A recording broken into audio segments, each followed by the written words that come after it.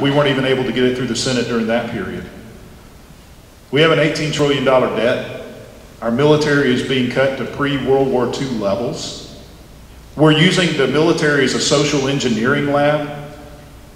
The threats to this nation are real, and we have to prioritize what are we going to do. Yes, we should proceed with impeachment hearings, but we have to look down the road. Are we going to waste our time when the Senate is going to just kick it back, or do we focus our priority on doing some of these things that are immediate and inherent, such as repealing portions of Obamacare, defunding Obamacare, beginning to address this incredible debt, and restoring our military to ensure that our citizens are safe and secure here in our own borders. Folks, Putin has taken out of mothballs the Bear H bombers that we intercepted when I was in the Air Force in Alaska. And they're flying off the coast of America today. We have a clear and present danger just to secure our nation. We need to do something about immigration. So yes, I support going forward with investigations into impeachment, but if we can't finish the job, then we probably shouldn't go ahead with the drill. So as a party, one of the greatest challenges we have is fending back the Democrats' self-proclaimed prophecy that we have a war on women. And as I look around the room, I see, looks like to me, Scott, more women than men. I would be remiss if I did not note that one of those women happens to be my lovely bride, Linda, right here in the front row. Notice how I got that in, everybody? But my question for the two of you is, forget all of the issues that normally dominate these debates and talk to us about specifically the issues that are important to the women who are over 1/2 of our registered voters. What is the message you have for them as you head to Congress? Well, regarding the war on women, my daughter and my wife keep advising me, said, if there's a war on women, it's coming from the left. It isn't coming from the right. I don't segregate between the issues of men and women because we have heard the same thing over and over again, regardless of gender. As I said earlier, we stood on the porch steps of over 60,000 voters in this district, did 30+ meet and greets, 10,000 phone calls so we could hear what the issues were to the voters in this district. And continually we heard over and over again, just go to Washington and stop. Tell Washington to stop trying to fix my problems. The number one issue we heard about was concerns about Obamacare. Whether their children would actually be able to receive the health care that they needed when they go to the doctor, or is it they're going to be told that it's not covered? Are their children actually going to have a future because of this debt, and that Congress can't control itself and keep spending ourselves into oblivion? I mean, these are the things that most of the women that we encounter on the campaign trail are expressing to us is their concerns. Their concerns are the growth of government, the regulation that's over-regulating the businesses. In fact, I had one lady that said, you know what, I just lost my job because my employer closed the door because they just got tired of dealing with the regulations coming from Washington, D.C. Now I'm concerned about what I'm going to do to make a living.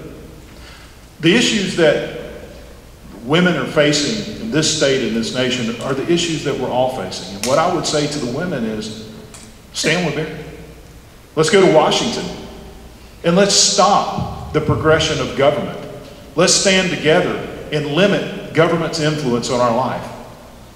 We're all one party. We're all one people. Let's stand together. There was a story in the paper, I think today, in the Atlanta Journal-Constitution about this fellow Bergdahl, and it said that Bergdahl looks good. Well, frankly, I don't care how good he looks. But what struck me is we make this big hoopla over an apparent deserter, and yet nobody says a word about the 6 brave soldiers, military personnel, who apparently were killed in operations directly related to or as a result of his leaving his post and then trying to find him. And can you imagine the anguish in those mothers' hearts as their sons were brought home in caskets? No fanfare, no big stories, no hero's welcome. The women of America care perhaps more deeply than a lot of us men realize that our nation is destroying the future. We're destroying individuals. We're destroying homes. We're destroying home places and families and jobs and small businesses. That women, perhaps even more than men in many senses, as those who give birth to our children and who have a special relationship to nurture those children and do everything in their power to provide a meaningful future for them, as they see it being wrested away by the ill-advised, possibly criminal actions and policies of this administration, whether it relates to the economy or our national defense. That's why, despite Barry worrying about whether the Senate would go along with an inquiry or an impeachment, the time has come to try to do everything we can to hold this president and his administration accountable for taking away the future of not only our women, but their sons and their daughters. So let me just follow it up. Frank Luntz, who is a good friend of all of ours and a great consultant, had an interesting statistic. He said that 70% of men judge the success of their lives by how their career goes. 70% of women judge the success of their lives by how the lives of their children go. And the number one issue they cared about was, would they have a job, would they have a home, and would they have a life? Specifically, what are the things you would do to jumpstart this economy, create jobs, and otherwise help mothers understand that their children will have a better future than we did? Here again, I think one of your earlier questions, it's difficult there are so many areas in which the federal government involves itself to the detriment of our communities, our homes, our schools, our businesses, our lives, that it's difficult to pick out in the short time that we have those things that would really make a difference. But what we have to do, what we have seen build up ever since the so-called Great Society of Lyndon Baines Johnson, that was really, I think, the real start of the demise of the American economy and the growth of government. We have to stop looking to the government to solve every problem. It's not the government's job to create jobs. It's not the government's job to make sure the economy does well. If it would just get out of the way, we'd have a booming economy. We are poised, for example, next year to become the leading exporter of petroleum, even greater than Saudi Arabia. And yet this administration continues to do everything that it can to stop that, to slow it down. What we need to do is stop the regulatory stranglehold that is actually growing. As bad as it is, it's growing. We have the Consumer Financial Protection Bureau that is actually, you talk to mortgage brokers and bankers and credit unions, it is actually cutting off options for families to get mortgages.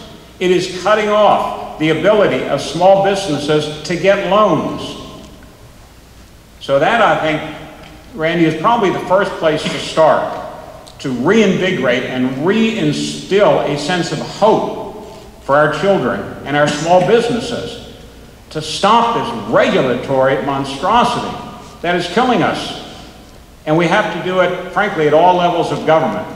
Now, I can do my part, have done, and will do my part at the federal level, but we need to see the same thing happen at the state and the local level as well. The issues that we are facing in America and our economy are broad. It's like they're coming from different directions. I sat with some physicians recently, and they said, we feel like we're getting attacked from all directions. In fact, one physician was only 43 years old and had already decided he was going to retire. He said, because through Obamacare, I'm getting the overregulation on this side, and then through Dodd-Frank, I don't have access to the Capitol I need to expand, and then all these regulations, HIPAA and everything else coming up on me. I'm just tired of it. When he retires, 3 or 4 people, and some of those are women that have children, are losing their jobs. Washington is not the solution. Washington is the problem. We've tried things in the past. Obviously, those things haven't worked because it hasn't just been during this administration. You go back and look at the Bush administration, we outspent ourselves much more than we ever should have. It's the Republicans and the Democrats.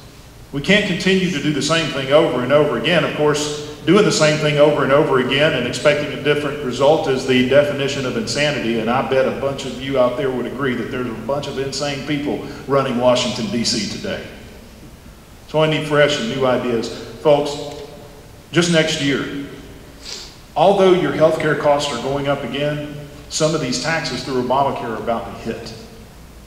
We have to start pulling back on Obamacare. Congress has to assert its authority to control the budget and start defunding portions of Obamacare. We would love to repeal the entire Obamacare law, but reality is, as long as he's in the White House, he'll veto that bill, and we won't have the numbers to override the veto. So we have to strategically start pulling back on Obamacare because of the cost, and more so because of the liberty that it takes away from us. But we also have to do something with this debt.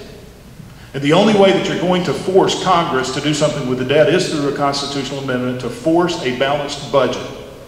And I am proposing, let's put a balanced budget amendment forward that goes into effect by 2030, and we give them a date certain to start moving toward balancing the budget. Thank you.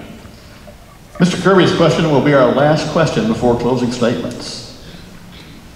As Republicans and the Republican presidential candidate 2 years from now search for winning issues, do you see trying to roll back the tide on gay marriage as a potentially winning issue, or is that one that Republicans should just forget about, or cut their losses and move on?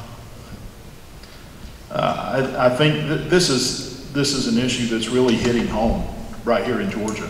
We're about to spend some taxpayer dollars defending against a lawsuit when the majority of the people in this nation, or in this state in 2004, voted overwhelmingly to amend our Constitution to state that this state only recognizes marriage between a man and a woman. Because of some lawsuits that were filed against the Defense of Marriage Act that went to the Supreme Court, now it's opened a Pandora's box. Because of the full faith and credit provision in the Constitution, we looked at that and, okay, well, it may be a state's issue, but what if Michigan honors gay marriage and a Michigan couple moves to Georgia and we don't? What happens then? Now we've got a lawsuit that we're spending taxpayer dollars to defend. I think the overwhelming majority of the people in America agree that we should define what marriage is. That marriage, legally defined, is between a married man and a woman. As far as a presidential candidate, I'm not sure if I could advise them of where to make a stand on that at this point.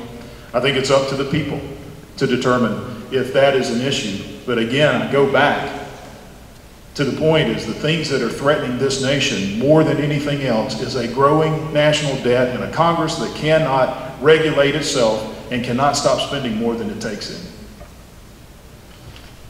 Joe, I've had the opportunity over the last year, certainly, to travel the 4 counties that comprise, in whole or in part, the 11th District. But I've been involved over the years and for well more than 3 decades here in Georgia in the private attorney, private businessman, President Reagan's U.S. attorney, member of Congress representing the people of then the 7th District. And I hear a lot about a lot of different issues. But I have to tell you that over the course of the last year that I have been seeking the nomination, the Republican nomination, for the 11th District to serve in the 115th, 114th Congress, I hear a lot about taxes, regulation, saving Dobbins, fighting BRAC, helping Lockheed, tax reform, balancing the budget, stopping the regulatory state that's strangling our businesses, protecting our Second Amendment rights, stopping illegal NSA surveillance. Now, I have to tell you, I have not heard one person that has said to me, Bob, the most pressing issue is whether the presidential candidate in 2016 will champion gay marriage or whatever. It's not something that is on people's minds as we look to the congressional elections in 2014. That's not to say it's not an important issue, but it is to say that what I intend to focus on is not 2016, not the presidential issues in 2016, but saving jobs here in Cobb County, cutting federal spending, restoring our civil liberties, and rebuilding our military and the prestige of this country that has been squandered so deeply and so dangerously by this administration. Gentlemen, thank you for taking the questions. Let's give them a hand. Can we do that?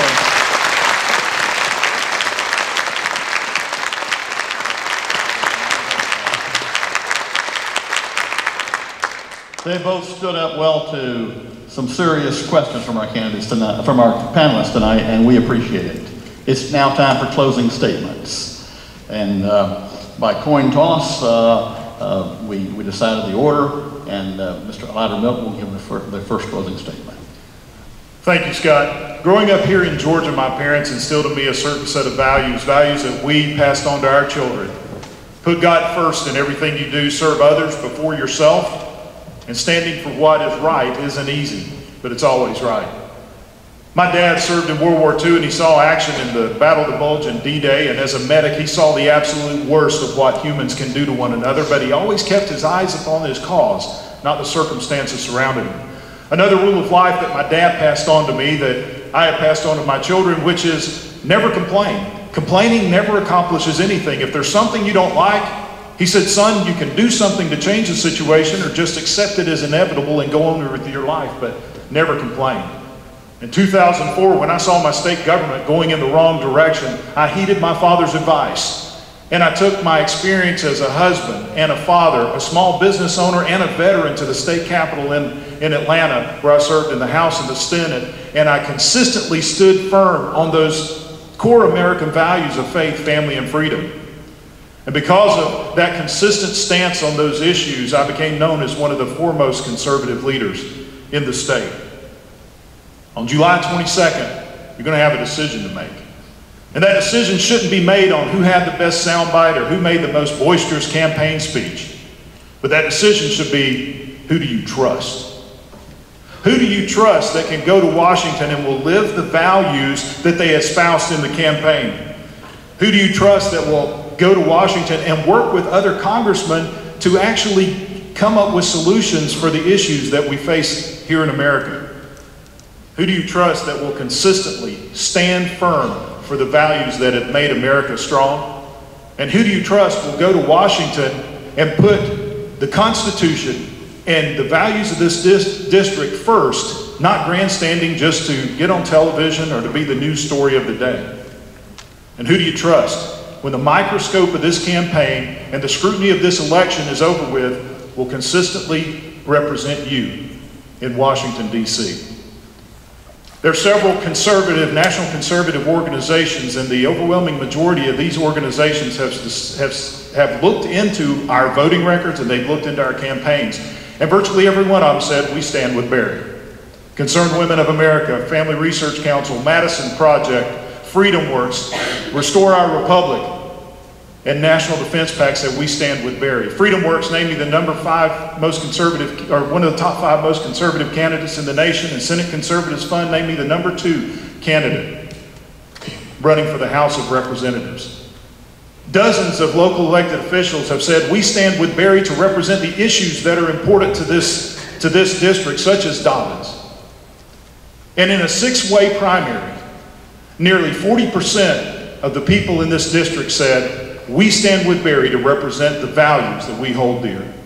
Ladies and gentlemen, if you'll stand with me on July 22nd, we'll take a major step to ensuring that our children have a future that is free, safe, and full of opportunity. God bless you, and thank you for being here.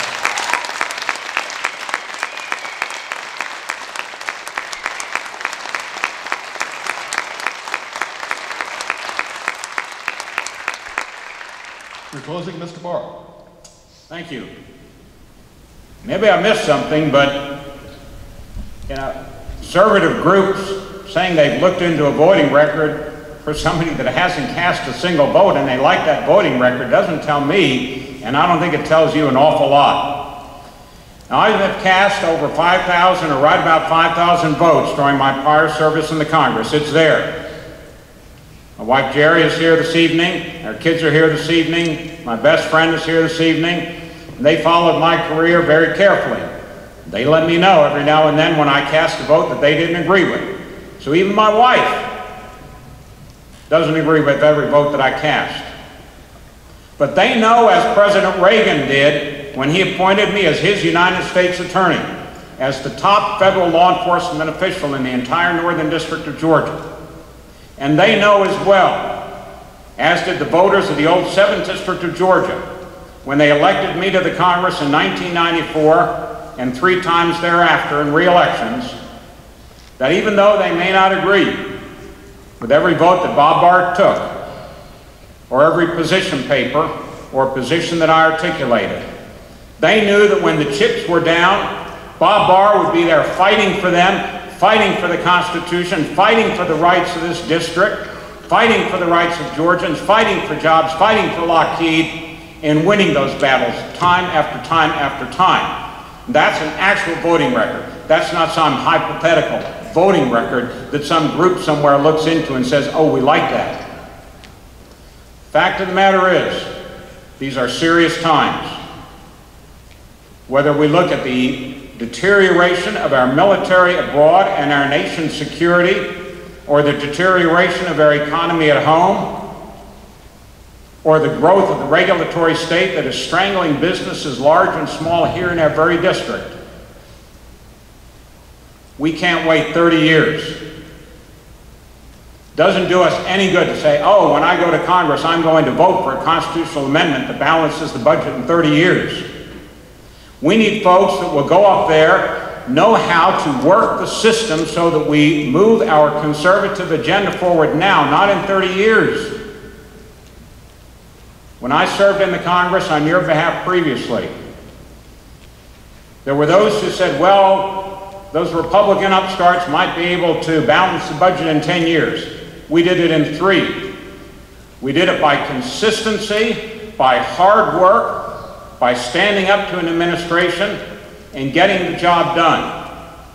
That's what I bring to this job that I'm seeking, and that is why, based on that record, it's not hypothetical, based on that record and your knowing me, working in your behalf for over 3 decades, that Bob Barr will represent the 11th District of Georgia well and move our conservative agenda forward. Thank you very much.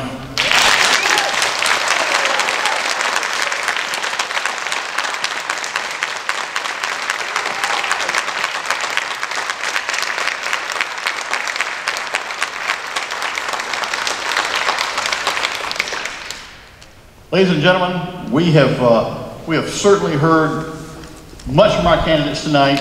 We are proud of them, both of them, and let's give them both a big round of applause.